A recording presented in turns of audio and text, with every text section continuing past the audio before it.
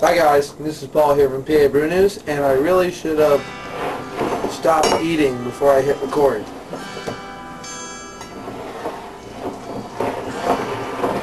I'm just enjoying my supper, some pizza, and I'm going to do the very first, for me, I'm going to do a homebrew review. And I'm going to start my homebrew Wednesdays, and I don't know any homebrewers except for me, so I'll be drinking my own homebrews, and I'm letting you know. I don't want to spoil the surprise or anything for some of the people that will get my homebrews later, but this is basically my take on it. And of course, when I do it, I'll be a little bit younger, so maybe by the time they get over to certain people, it'll be a little older. It might be different. This is the hot Heathen honey, dedicated to my wife. It's supposed to be, let's just say that, supposed to be, I'll never say anything for sure. It's supposed to be a amber ale, and heavily hopped amber ale with varying degrees of crystal malts, some brown malt. I just put a little bit of brown malt in there. And I added some coffees, and I added some elderberry, and I added about 3 pounds of honey. Now the hops I used 7 ounces. I only did 5 gallons, but I did 7 ounces of hops. Excuse me. They were Centennial, Cascade, and then I finished it off with a big handful of loose leaf crystal hops. And I don't know anything about home brewing. When I homebrew, basically it's me just closing my eyes and start throwing a bunch of stuff into a pot, and then I just, whatever comes out, comes out. I don't know the ABV, I don't know the gravity, I don't really care, honestly. When I can just make something without thinking about it while I take care of my girls or whatever, or this and that, and I can drink it after I'm done, hey, I'm a happy man. So here's hot Heathen honey. I only had it, you're supposed to, when I tell people to drink my beer, let it sit in your refrigerator for a day. Just a good day, settle it down, get it cold. This has been in the refrigerator for like, I don't know, 20 minutes, and it didn't explode. Hey, I don't expect this. I drank a little bit, there's a little bit of some bubbles rising up. This isn't extremely heavily carbonated, from what I remember, when I tasted it a week ago. Hope you can see that. There it goes. I'm getting it all in. Putting it all in. Look at that. The yeast cake has actually latched itself to the bottom. You can't see this in that camera. No way in hell. But I'm surprised, because usually the yeast likes to go to town. This has stayed in. I got all this damn beer in this big old glass. I'm a big boy. My hand's pretty big. It's a big old glass. So that's good. Look at the nice, I mean, that was a pretty rigorous pour, I will admit. Big frothy head on it. Nice tight bubbles. This is the first time I've ever reviewed any of my homebrews, so I'll be completely blatantly honest. Little tiny bubbles all through this thing. Small and sparse, but they're going. Carbonation rising up. I'm going to wash it around a little bit. You get the big hops. You get the big hops aromas.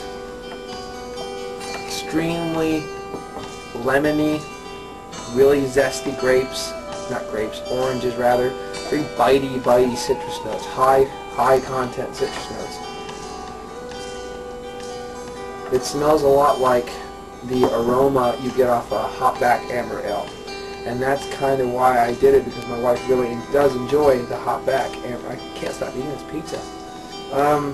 And that's why I did. I did a little beer just for her.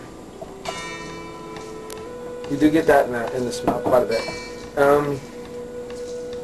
Alright, taste time I guess. Here we go.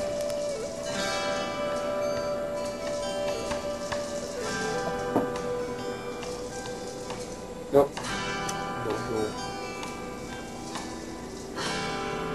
It's a smooth, subtle malt base. It's not really there. It's not that sweet. The hop there, it's always there. There's a huge hop presence, a very big lemon and orange and citrus and grapefruit notes. Always there going down. And a nice bitterness.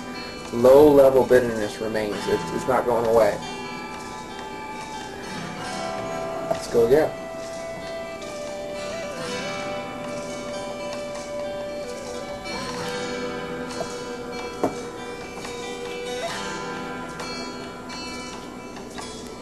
Not too complex at all. I don't get any like big honey notes. I don't get any elderberry notes. The bitterness makes it enjoyable. The hop base makes it enjoyable. The fruit flavors of the hops and the bitterness from the hops makes it the low carbonation and kind of even the low malt base. I mean, it's not extremely sweet at all. And I think, let's see.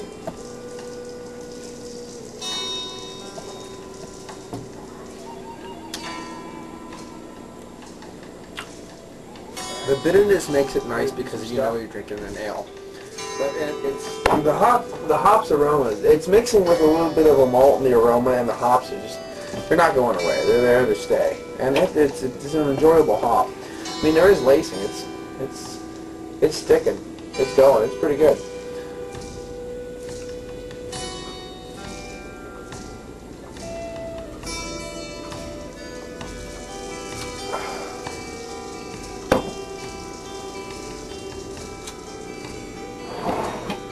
If you slug it back even more, the hops become more subtle, and it's just this smooth bitterness. And after you drink, then it goes boom in your mouth. And I like that because, to me, it makes it even more sessionable, which I like. It's pretty good. For instance, I mean, that was it's a pretty big glass.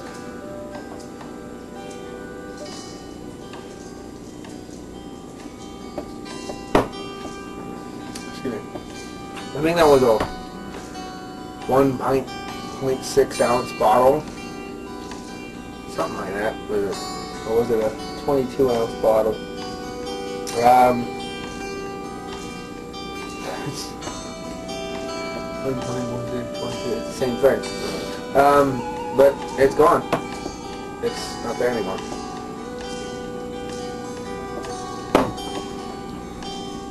And I could easily have another one of these. I think a lot of the malt and the sweetness, it's actually being masked by the amount of hops. That's why it's not very malty, not very sweet, because it's there. Excuse me. It's just being masked because you can get on the sweet, you can get on the smell, you get some of the malt and the herb. It's just not there. If I were to do it again, I would add 5 pounds of honey, fresh honey, not this caramelized stuff or crystallized stuff that I got in a big jug. I'd probably add 5 pounds just to give it a little more Wei-Hei, which might actually boost up the alcohol content, which may make it a little bit less sessionable, but you know, might make it a little bit more sweet. And then I probably would add some, like another pound of 60, like probably about 60 crystal malt. You know, another pound of 60. Well, live and learn, but at the same time, it's not a harsh lesson to learn because it's very good. I can drink a lot of it, and it's about time to give it a proper rating. And if I had to look at it, if I was looking at this as an amber ale, I would probably give it I'm a little bit lacking on the whole amber ale aspect of it, because even with hopback you do get kind of you can taste the amber ale-ness about it. I mean, it's a little lacking, but it's still there. I'd probably give it a 5, probably 5 out of 10 for the amber ale quality. But if it was American bitter or American session ale, I'd probably give it a 7 or 8 out of 10. It's definitely drinkable. I like it. I like the hop base. The fruitiness of the hops make it that much more refreshing when you drink it too. And then I'm going sideways again because the girl's here. But this has been Paul from PA Brew News, and this has been my first review. This is Lair Brewery's Hot Heathen Honey. That what it says? That's what it says. It says nothing. There's no label on it, but when you get the label, that's what it'll say. Lair Brewery, Hot Heathen Honey. This has been Paul from PA Brew News, and I'll see ya. Your camera's about to fall off. No, it's staying.